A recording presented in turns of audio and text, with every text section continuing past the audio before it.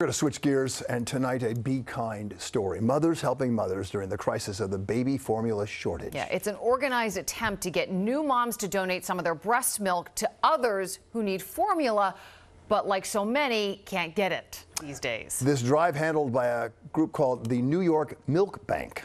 Here's Kimberly Richardson.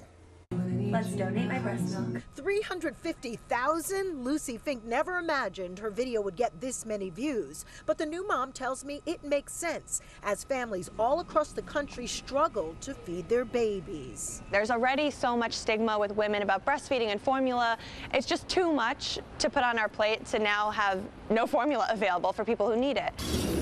Sorbet now replaced with breast milk here in Lucy's freezer on the Upper East Side. The 29-year-old naturally produces more than she needs to feed her son, 6-month-old Milo. And so she decided to donate the extra, packs and ships it here to the New York Milk Bank in Valhalla, the only one in the state. The precious cargo eventually ends up in hospitals for premature babies. For them, it is a medical necessity. Human milk is magical for them. But when there's excess product, it's sold to the public. Right now, with the severe shortage of formula, the team here is hoping it can bridge the gap. We will work with families for financial assistance as much as we can, as well as contacting their insurance companies. Getting to this point, donors go through a rigorous application process. Here in the lab, the milk is screened, tested, and prepared. You see these women who want to donate. They're so generous, and it's really inspiring. What's happening here right now is unprecedented. The number of applications